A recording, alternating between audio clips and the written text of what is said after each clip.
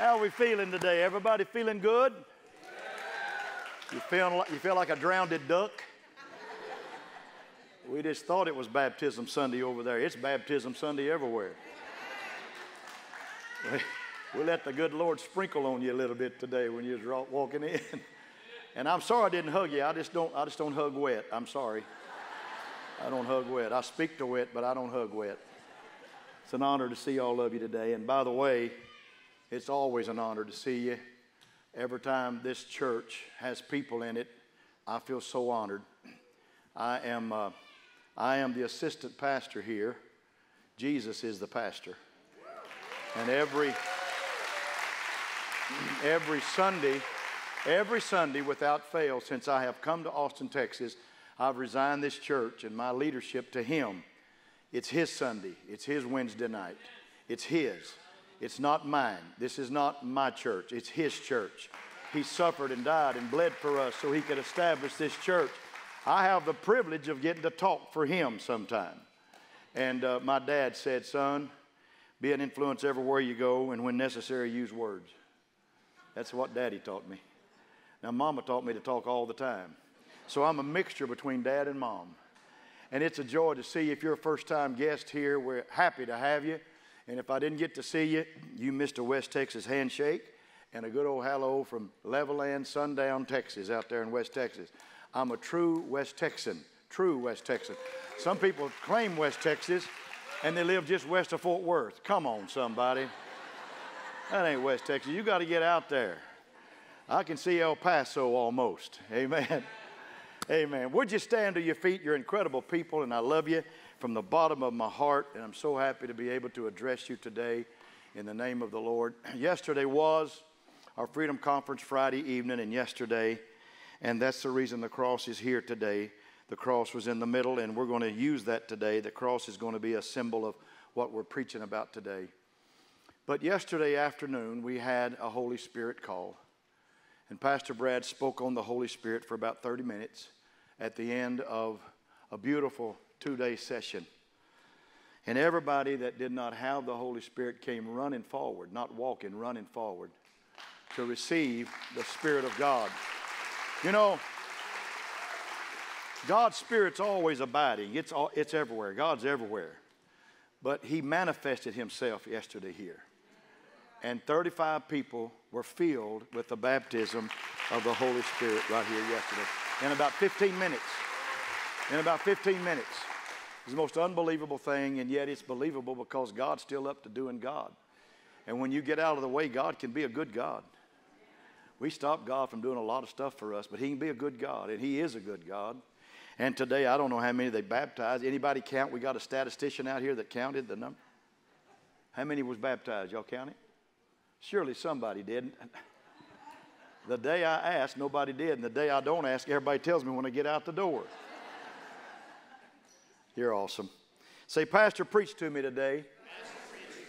Let the word touch my mind. Let it change my mind. Preach to me today. Let the word touch my heart. Let it change my heart. Preach to me today. Let me leave here a better person than what I was when I came in. Turn to somebody and smile at them and say, I'm glad to be sitting by you today. And you may be seated. You may be seated.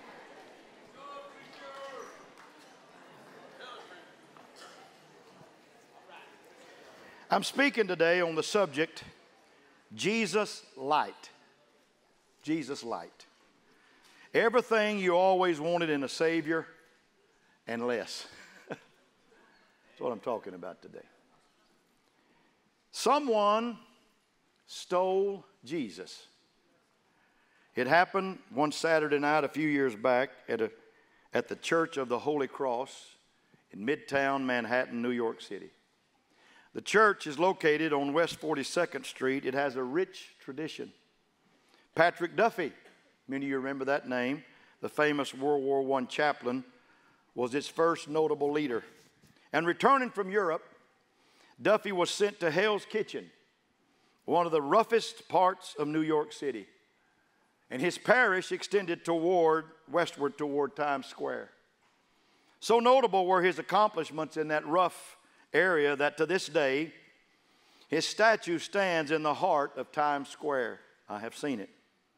Yet it wasn't the statue of Reverend Duffy which was stolen.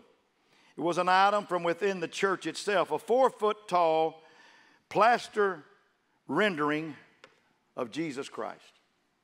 The statue was unbolted from its wooden cross near the church's entrance, and it wasn't the church's first theft. Before that, someone had made off with the metal offering boxes in which people dropped donations all day and most of the night. But this was something different. Someone stole Jesus. No windows were broken, no sign of forced entry. Someone carried Jesus right out the front door, folks. One of the church workers, a man named David, was confused by the theft. He thought it didn't make sense. If it was as if he said, the thieves must have decided, we're going to leave the cross and just take Jesus. They took Jesus and they left the cross. The man I'm preaching about today wrote some fabulous books in the New Testament. In fact, 14 are given credit to him. And he wrote to the Corinthians in chapter 2 of his first book. He said, and I, brethren, when I came to you, came not with excellency of speech or of wisdom, declared unto you the testimony of God. For I determined not to know anything among you save Jesus Christ and him crucified. And I was with you in weakness and in fear and in much trembling.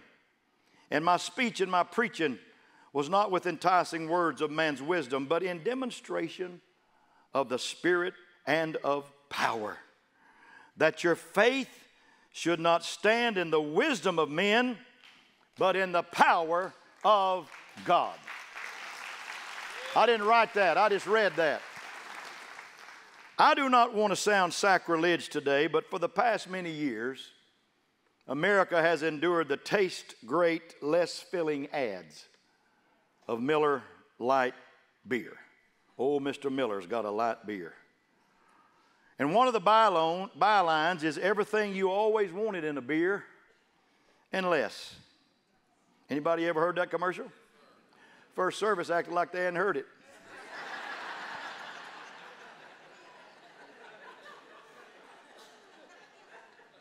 And a preacher had heard it. Kind of made me feel like a sinner preaching to a bunch of saints. I want to talk to you about Jesus Lite today. Everything you always wanted in a Savior and less.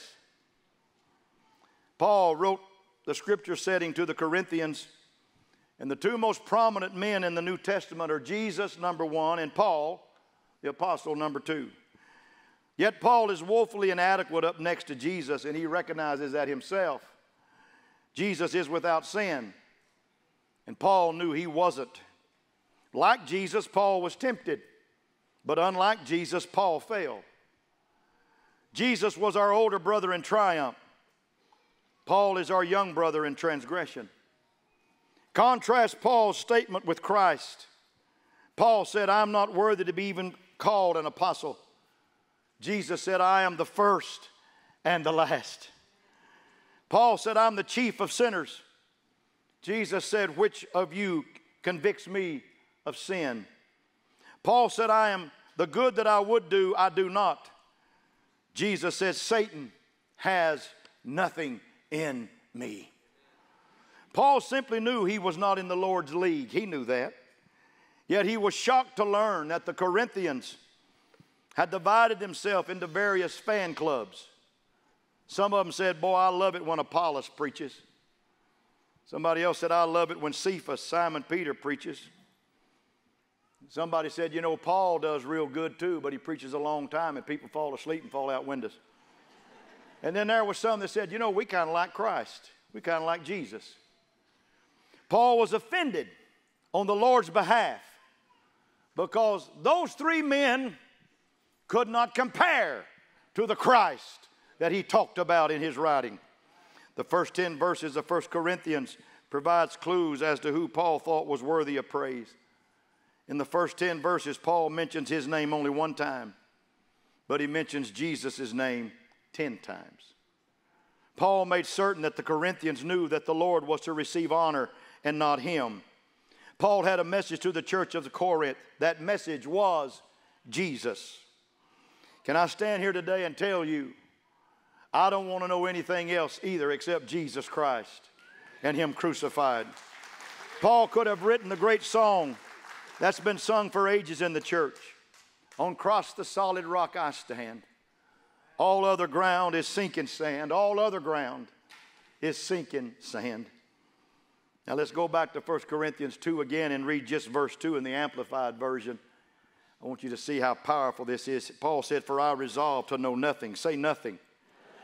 To be acquainted with nothing. Say nothing. To make a display of the knowledge of nothing. Say nothing. And to be conscious of nothing. Say nothing. Now you can quit talking. I'm going to talk. Among you except Jesus Christ the Messiah and him crucified. I don't want to know anything except him and him crucified. In the Message version, he said, I deliberately kept it plain and simple. First Jesus and who he is. Then Jesus and what he did. Jesus crucified. Who Jesus is and what Jesus did. That's what Paul's consistent message was throughout the New Testament. Who is Jesus? Jesus is the Son of God. He is God in the flesh. Paul wanted every believer in Corinth to understand that. He didn't grow complex. He didn't get mystical. He kept it plain and he kept it simple. Jesus, Paul seems to say, is the sum total of the Christian experience. Jesus himself said, I am the way, I am the truth, and I am the life. We think it's a way. No, no, no. The way is about this broad. It's as broad as the shoulders of Jesus Christ. Jesus is the way. If you're going to get to the Father, you've got to come through Jesus. He is the way. Oh, somebody help me preach. You can't get there through Buddha. You can't get there through San Marcos. You can't get there through Ali. You can't get there through all these other gods. The only way to get to the Father is through Jesus Christ.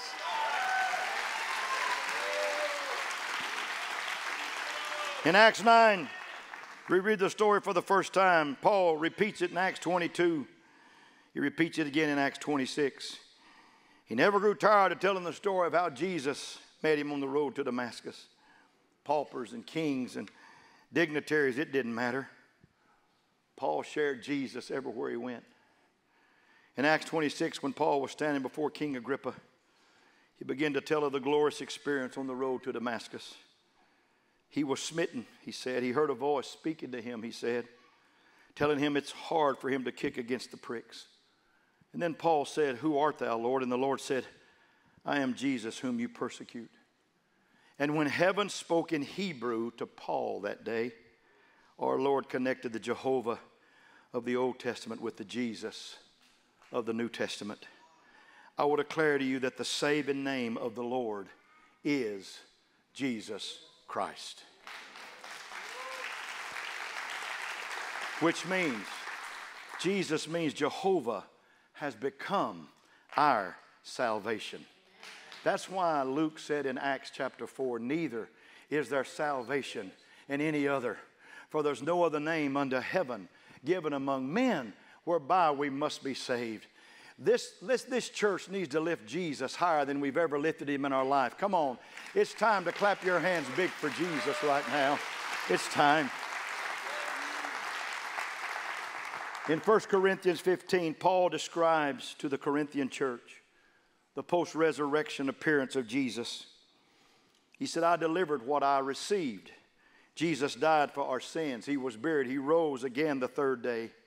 He was seen of Cephas, then the 12, seen of 500 brethren at once, some of whom are still alive, he said. He was seen of James, then all the apostles. And last of all, he was seen of me as one born out of due time. The light that struck Paul down was more than a simple illumination. That light right there is just an illumination. The light that struck Paul down was the light of the world. It was the light of the world. The glory of God in the highest. Paul saw Jesus and he was never again the same. because Paul knew Jesus was God, not a pseudo-God, but God made man. Folks, when you run into Jesus, you will never be the same again. You may try a lot of pseudo-gods, but when you run into Jesus, oh, somebody help me preach right now. You'll leave there a different way than you came in. Paul later described the preeminence of Christ in Colossians chapter 1 when he said, He's the image of the invisible God. He's the firstborn of every creature. By Him everything was put together. By Him everything stays together. He's the head of the body. He's the firstborn from the dead. In Him dwells all the fullness of the Godhead bodily. Jesus is what man needs, folks. Jesus is what he needs. And this church needs to present Jesus to people that need Jesus in this hour. He's bread, He's water, He's life, He's light, He's power, He's high priest, He's counselor, He's comforter, He's prince of peace, He's meaning, He's purpose, He's wholeness, He's fulfillment. He's the Alpha, He's the Omega. He's beginning and end, the first and last, which was, which is, and is to come. Paul was emphatic when he said, I want to know nothing but Jesus. I want to think nothing but Jesus. I wish to hear nothing but Jesus. Minor on me, he said, but major on Him, because He increases and everything else will decrease. Amen. Keep it plain, keep it simple. Jesus lives, He's alive, and He's greater than He's ever been. And what you don't know, if you're not a believer, is He still got the whole world in His hands. Amen. And it doesn't matter what this world does and how they bellyache and how much they fight in the Middle East and how much wars and rumors of wars goes on. God's got it all under control. And one day He's coming back to get us. Hallelujah. He's coming back to get us, and we're going home to be with Him. Jesus is God in the flesh. He died for me at Calvary. God became our Savior in the form of Jesus Christ. On a tree, Jesus died for you and me. Say amen to that. Amen. Jesus took possession of that tree. I never realized this till I studied this the last time, and recently I saw this. Matthew called it His cross. Mark called it His cross. John called it His cross, and Paul called it His cross. Jesus identified, He said, this is my cross. This is mine. The one who had no place to lay His head. The one who was despised and rejected of men. The one who made Himself of no reputation. The one who held nothing while in this world. The same one took possession of the cross. And through the cross, He redeemed us. He bought us. He captured our souls for Himself. Upon His cross, precious blood was spilled. And the question is why, not how. Why would good die for evil? Why would a sinless Christ die for the sinful? John 3:16 said, for God so loved the world that He gave His only begotten Son, that whosoever believed in Him should not perish but have everlasting life. But that's not all, folks. The Lord gave, and the Lord love gave, and love gave all. But here's what else He did. When He was buried, He went down to the inner prison of hell. And He took the keys of death and hell and the grave away from the devil. And on His way out, He opened prison doors and led captivity captive. And He gave gifts to men. I'm here to declare that the devil lives in a place and he don't even have the keys to his own house.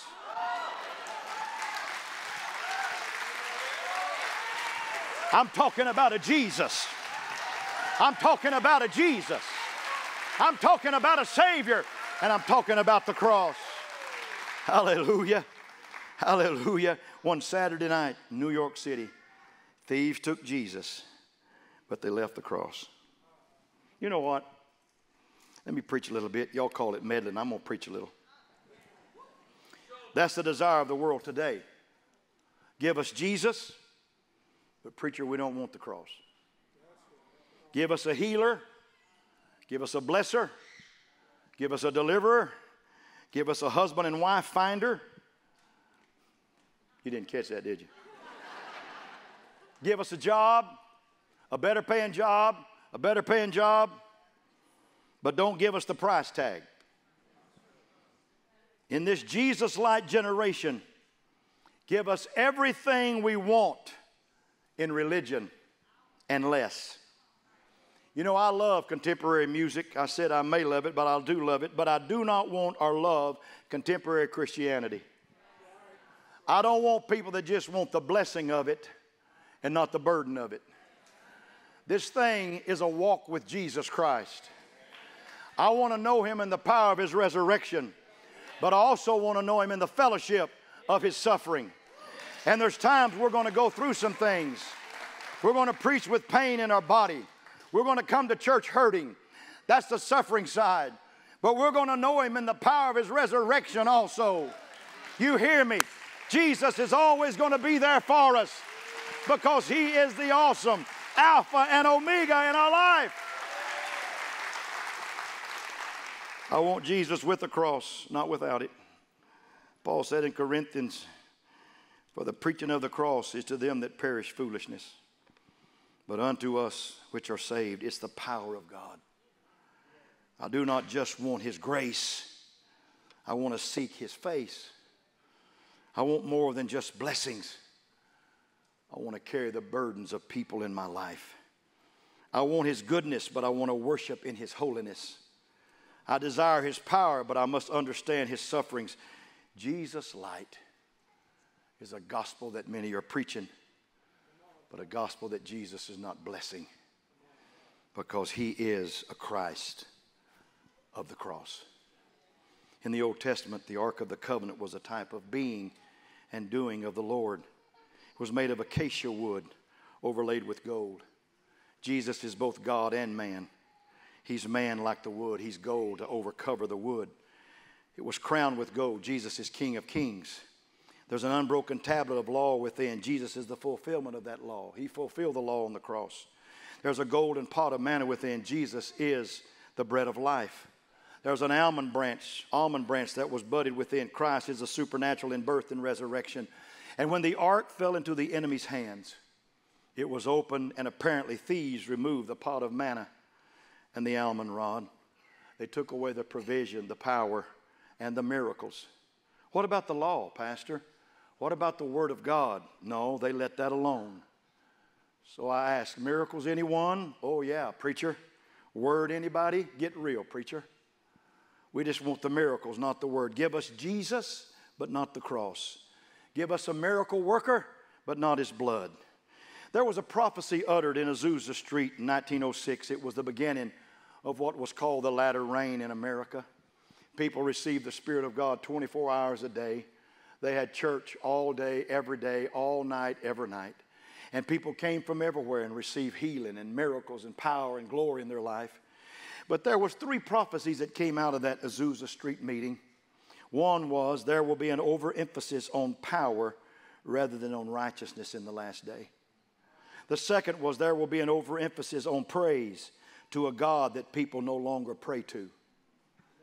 And number 3, there will be an overemphasis on the gifts of the Spirit rather than the lordship of Jesus Christ in our lives. I want to declare to you, I want everything that's been said here in the second portion. I want the righteousness of God. I want a God that I can pray to and have my prayers answered. And I want the lordship of Jesus in my life.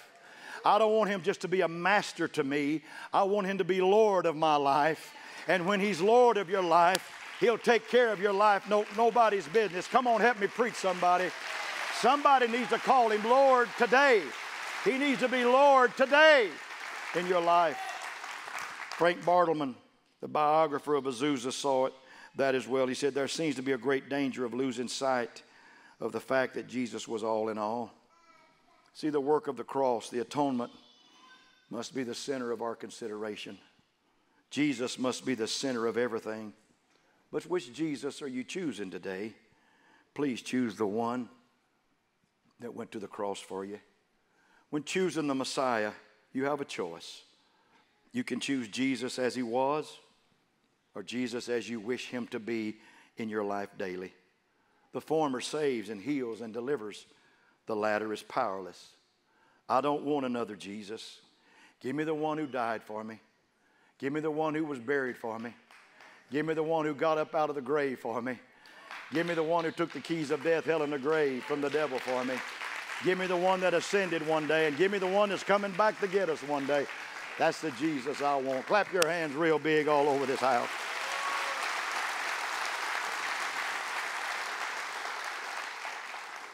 Give me the one that tells me to pick up my cross and follow him.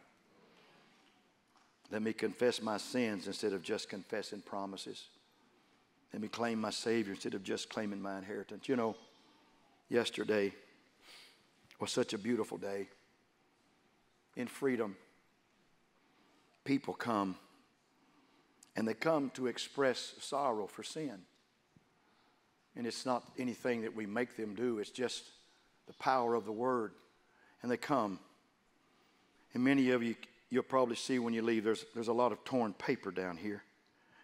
These are things that people said, I don't want in my life anymore. And they put them at the foot of a symbol. This is not the cross, the symbol of the cross. And I know that it's just a symbol. But one day, Jesus died on that cross. And his blood dripped to the ground. And when the first drop of blood from Jesus hit the ground, there was a huge earthquake.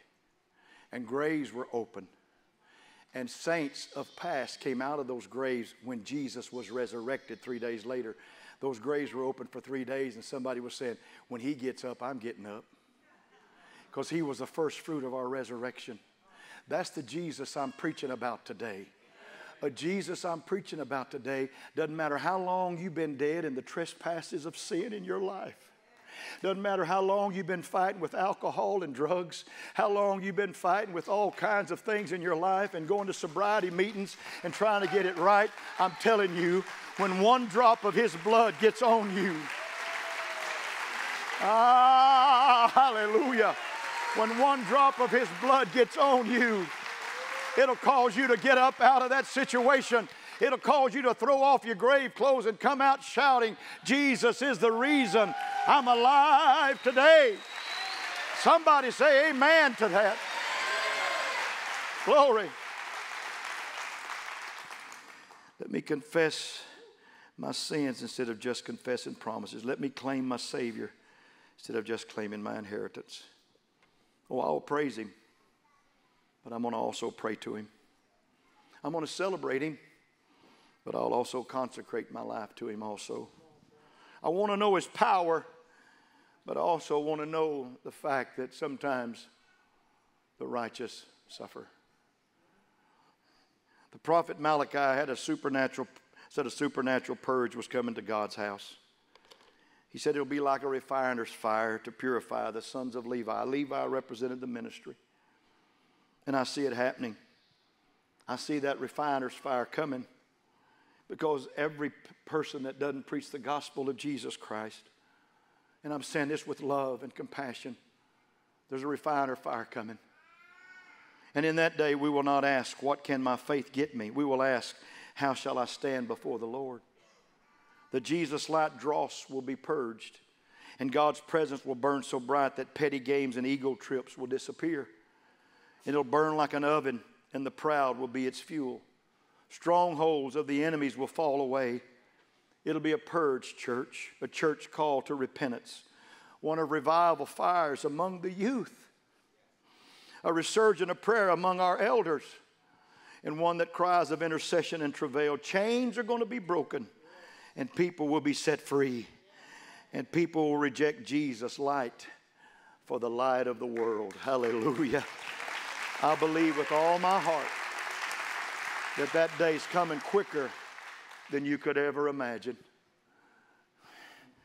I want to thank the pastor of this church for letting me preach today. I think he's happy with what I preached today. Fanny Crosby was a blind songwriter. She's in a city one day that boasted that the Messiah lived there. It just so happened that as she was walking down the street, someone told her the Messiah was directly across the street at that moment.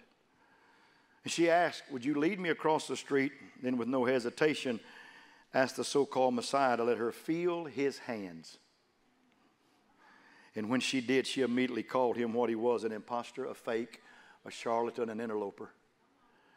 She went on to declare that her Messiah would have nail prints in his hands. And on the street that night, right then, she wrote the glorious song, I shall know him.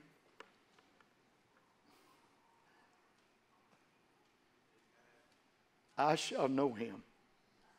And redeemed by his side, I shall stand. I shall know him by the prints of the nails in his hand. Paul said, if I or an angel come preaching any other gospel, save what I have delivered to you, let him be accursed. Let me preach Jesus, and let me preach him crucified, buried, and risen. That's the Jesus I want to meet one day. That's the Jesus I want to direct my life. If you leave here today, take Jesus, but please take the cross with you also. Because Jesus that I preach about is the Jesus that died on the cross for us. A Christ without a cross is no Savior. It's an imposter. It's not just who he is, but what he's done. And that's what makes him so, so special. I would appreciate it not to give me a hand clap, but to give the leader of this church a hand clap of praise right now.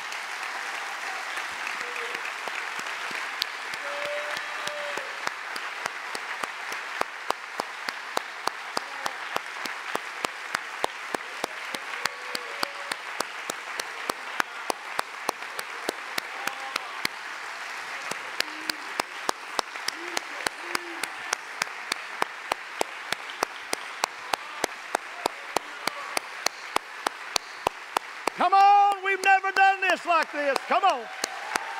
Come on. Hallelujah. Hallelujah. Hallelujah.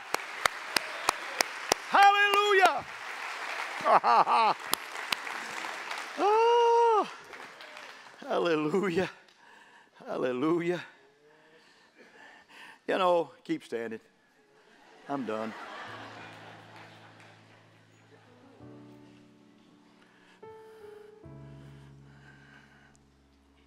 I got up this morning thinking about heaven.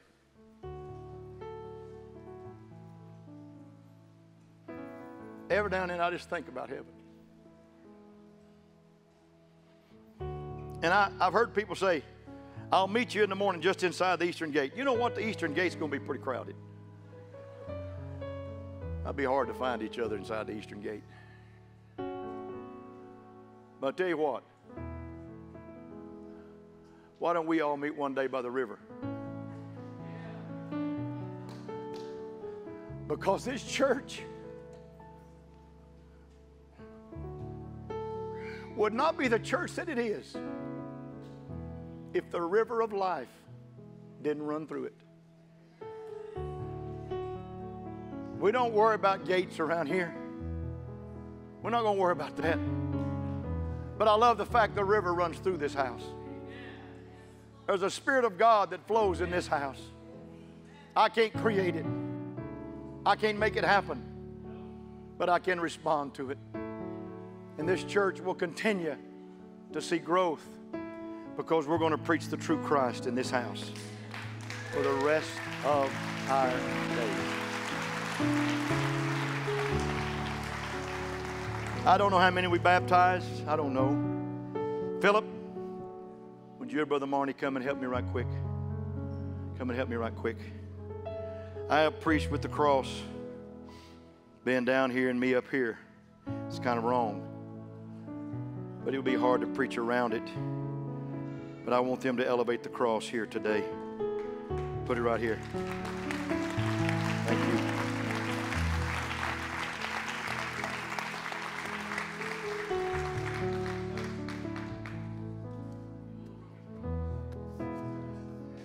This is what we're about. I don't know what I'd have done the day he died. I don't know what I would have done. I don't know if I'd have run or if I'd have been there. All the disciples left except John. I don't know what I'd have done. But I do know this. sometime during the day I'd have come back and said, I'm grateful for what he did. Because it dawned on a centurion what he was doing. It had to dawn on the disciples what he was doing. And I want you to understand, as long as the pastors of this church, pastor this church, this is the Christ we will preach, the Christ of the cross. The Christ of the cross. He loves us. He loves us.